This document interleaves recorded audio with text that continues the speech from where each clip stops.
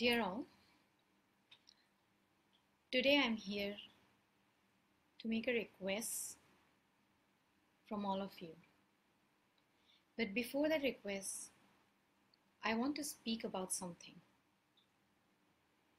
Remember how, as parents, we do everything in our power to ensure that our little bundle of joy is protected in our arms. We wrap our bodies and souls around our babies so that no hurt or disease could affect them. Some of us even sanitize our hands regularly every time we pick up our babies from the cradle. And then comes a day when we allow those little ones to walk away from the comfort of our laps to their preschools.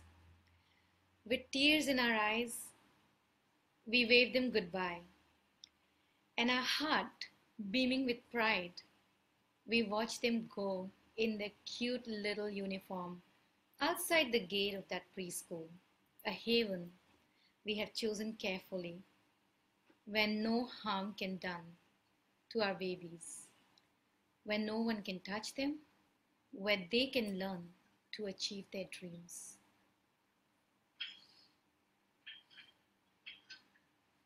But imagine, what would you feel as a doting father and mothers when one day your 3-year-old comes and tells you that her private parts are hurting? They are hurting because someone in that preschool has unsafely touched them there in their private parts. How will you feel as a parent when your 4-year-old comes and tells you that the caretaker uncle has touched his VV place, his susu place, his urine place, which is penis? How will you feel as a parent when you suddenly realize that the rashes around your child's genital area that your child was complaining about and you just put an ointment there a few weeks back are actually the result of constant sexual molestation that your child was going through in the school and you were unaware of? And how will you feel as a mother or father who noticed that their child comes home every day in a different cloth regularly? You will never ever imagine in your dreams that something horrendous happened each time those clothes were changed.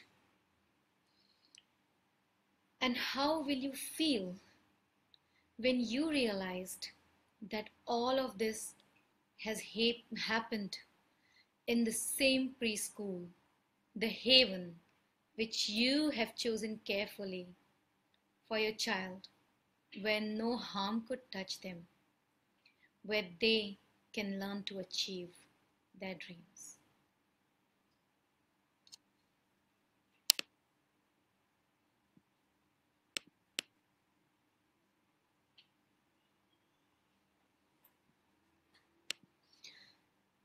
You will feel cheated. You will feel disgusted. You will feel ashamed, seething, vengeful, unforgiving to yourself and world. Your world will come crashing down under your feet. You will feel so many negative emotions that it will be difficult for you to breathe.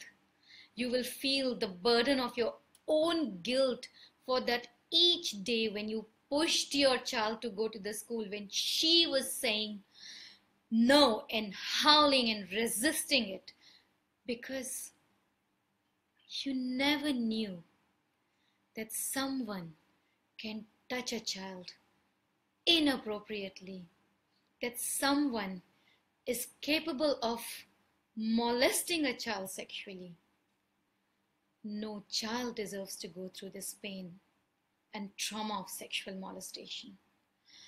No parent deserves to feel this way and go through this pain.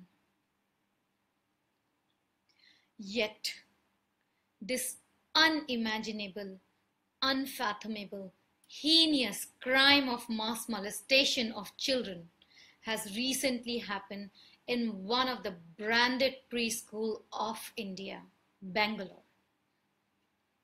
When most of the children keep silent about such incident, and all of you who have gone through this incident must be knowing what I'm talking about. We don't speak about it. We keep it to ourselves. But there were 7 brave children who chose to shatter this silence and break the taboo. They were just 3 and 4 years old. They didn't even have the vocabulary to say that I was sexually molested. And later, we came to know that there are actually 30 such children who have been molested in this school.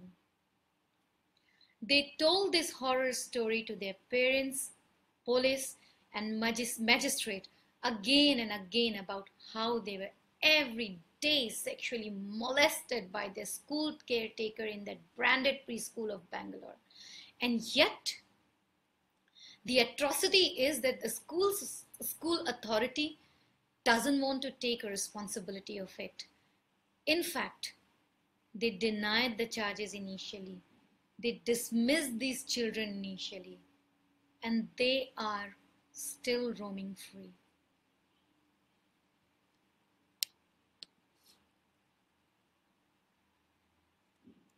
Sadly, out of those 30 parents, only 7 parents dared to come forward and fight it out through the system while fighting their own inner emotional demons. These 7 brave parents of 7 brave children chose to break the silence, to set the example and fight the system of a school to ensure that preschools are safe in future for the kids who cannot even speak full sentences. These 7 parents chose not to succumb to the pressure because there are millions of toddlers who go to schools not only in India, throughout the world. They approached a very capable lawyer who agreed to fight the case on behalf of these children and on behalf of these parents on a very subsidized fee so that the justice is served. However, most of these parents still do not have the bandwidth to even pay that subsidized fee because they have already invested their life saving to give the best to their children, the best of education, the best of food, the best of healthcare. And we all do that.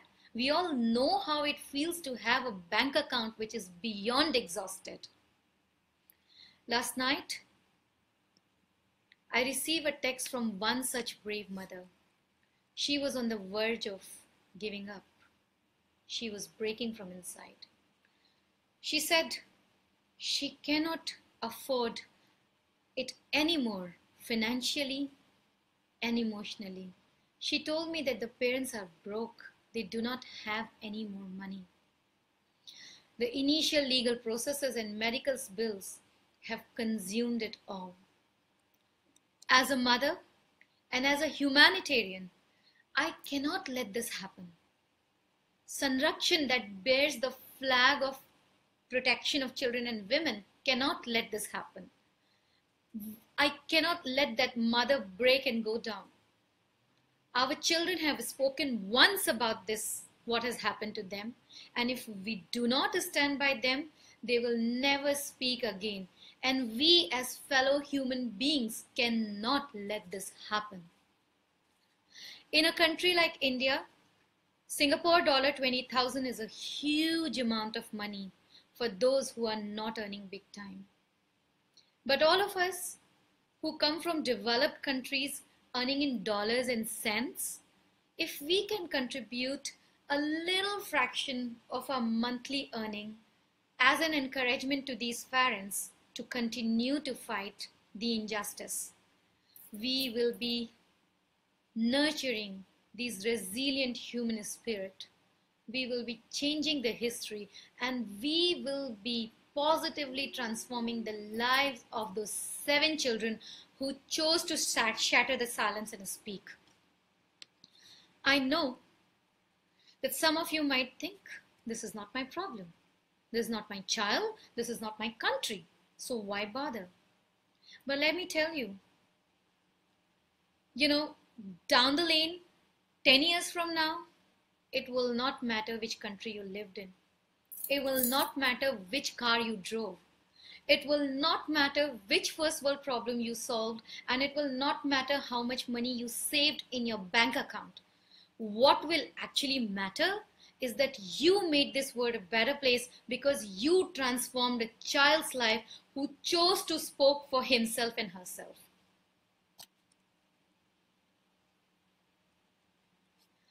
So I pray and humbly respect and beg to all of you to please help raise 20,000 Singapore dollars towards 7 registered court case filed so that these parents can continue to fight and so that the justice is served.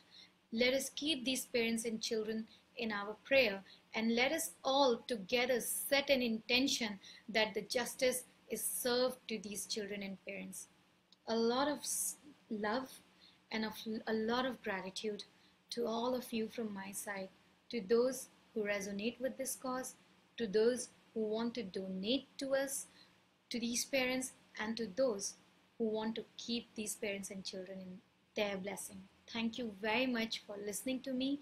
Thank you very much for supporting this cause. Lots of love.